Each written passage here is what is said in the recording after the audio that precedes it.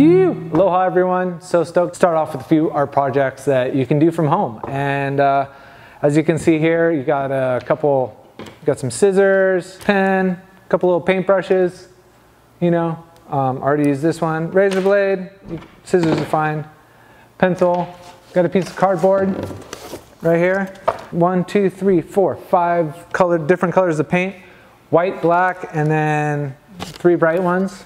So what we're going to do here is turn a frame, any frame that you have in the house. This can be a 5x7, 9x12, 8.5, 8x11, 11x14. This is 11x14. So what we're going to do is pop the back out of it like this, right? Bing, bing, bing, bing. Pop the back out, something like that. So what we're going to do, use the pencil, trace the back of the frame right there. Then you can use scissors. I'm going to use a razor blade because I have one, but scissors, whatever. Careful. Cut off the edges. Now we got our piece of artwork. This is going to go in the back of the frame here. Like so. See, it fits. It's going to be fine. So put a little color. I'm going to use this is Nova paint. This is great stuff. This is my favorite. But I mean, this is also a little kid's crayon paint. But what I'm going to do is I'm going to throw down some color. But what I'm going to do is keep it all about an inch from the edges. Half the fun is just kind of being a little loose with it and not taking it too seriously. You're doing this on a piece of cardboard. You have tons of time right now to do it. So what I would do is just kind of freestyle. Go for it. See that? I got the little square block here. And now I'm going to just kind of abstract. I'm going to keep my paint pretty thin. That way it dries quick, you know? So this is my second color. I'm doing a light color and a little bit darker. A little purple in there. See this? Super simple, right? Just pouring out there. You know, you can get yourself a little boulder. Do a couple little waves. You could probably do this project a little bit better than I'm doing it. So, yeah, but keeping it simple for you guys. So, you got the background colors, and now we're going to take, this is a, I don't know, 1/2-inch brush. See that little guy? And I'm going to take some black. It really doesn't take much paint, and I'm just going to do this, hitting this around the edges. And this little border thing that I do is just kind of a fun way to add an element to your piece without it being too busy. You don't want to do your piece so busy that it comes out like a bad tattoo. You don't want just like a million things in there, clustering it up and kind of just, you know, making it too busy. This is a way that you can busy and have a lot of movement and action in your piece without it kind of taking it away from it. So you can see there, this is the base of the piece. And we're gonna let this dry for a minute. We're going to make ourselves a little octopus sketch. I'll draw 7 tentacles. Won't even know until it's done. So this is a great way to kind of give yourself a check and a little practice before you lay it down in the color.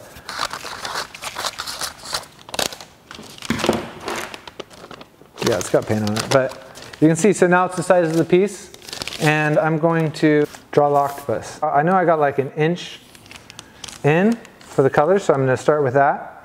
Then I'm going to draw a circle or an oval. See that? You can draw straight lines, right? Everyone can draw straight lines.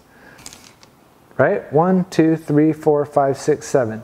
So we only got 7 tentacles going. So what I'm going to do is turn this middle one into 2. So I'm just going to go like that and cross that out. Now I know where to go.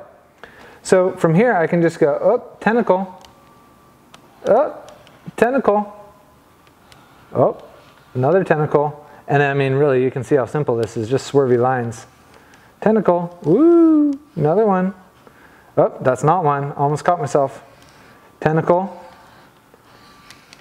tentacle, and I'm not really going much further than my sketched out lines. So, another tentacle.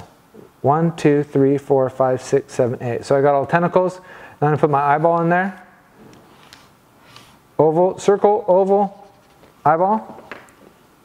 You can see where we're going with that, right? So now I'm going to use my scissors and I'm going to cut this out. I am kind of speeding through this project a little bit quickly. For one, this is my first time doing a video of projects, and I'm pretty insecure when it comes to doing this sort of thing in front of people. But luckily I'm here alone in the studio, so I don't have my friends or wife laughing at me while I make all the mistakes. I'm doing a little bit of a hack job. You're not building a submarine. This is a art project that you're just trying to get a little color up in your house. You know, one part I like about doing the sketches and then cutting them out, drawing them multiple times, tracing on the piece is that it really kind of comes to life. Every little time you make your mistakes a little bit better. So if you kind of sketch your octopus out like 3 or 4 times and then you cut it out, and if you're actually taking some time on this, you can cut it out pretty well, and then you're going to draw it onto your background piece here, and it just gets better and better. So by the time you actually get down to doing your final paint moves, it's going to come out pretty good. You'll be impressed. So this technique definitely works. We do it in our art classes in the art gallery, and it works for me. So now I'm just tracing my stencil, and you can see I'm not being 100% accurate of my scissor cuts, and that's because this just ends up being a guide. Actually, it makes it so you can kind of get some flow in your lines. I'll draw my eyeball. It's basically a big circle, the oval in it, and a big eyeball. See that? It's coming along. What you can do if you want, give yourself some black lines. Every time you do your octopus, you kind of wanted to get it a little better and better. So I'm gonna actually focus here and get these lines how I want them. So it's coming along. I'm just glad there's 8 tentacles. It's the worst when you make a octopus piece and then, you know, you get it in a frame and you take it to the gallery and it's hanging up on the wall, and someone goes, is there only 7 tentacles on that? So draw the eyeball, nice big circle. This is my little formula for eyeballs with the little sleepy eye going there. And I'm going to take my pink paint and I'm gonna fill it in. If you only have 2 colors of paint going and you use both colors on the background, this could be filled in with pens. But if you only have 1 color of paint, I would use your paint on your background and then do the rest in pen. You know, it's okay if I go over the black, but I'm trying to stay in the lines. You know, I'm gonna paint the black again with my same brush that I did the outside lines. And you can take your time on this. You know, you're cruising at home, putting in the whites of the eyes. Sure, we'll put that in there now. All right, and then I'm gonna do my little dashes. Deet, deet, deet, deet, deet. Okay, just help accent it up. Most of the stuff on the edges here are gonna be covered by the frame. And doing this, I'm kind of realizing there's a lot of brown cardboard still sticking through, so I might double down on my white dashes and try to eliminate that brown. Brown's a, you know, it's an earth tone, subtle, it's subdued. It's not as bright as I like to make stuff. Get rid of some of this cardboard earth tones right here. But you know, if you live out in somewhere cold and dark, you might like the earth tones. It might just be a little more calming. You can see how that really brightened it up. I mean, I didn't cover all the brown, but it's got a unique look to it. All right, so now I'm taking my little wider brush, and you really could use the same brush for the whole things. I just have one of those $2 brush kits where they give you like 30 different brushes. So I'm gonna do my black lines.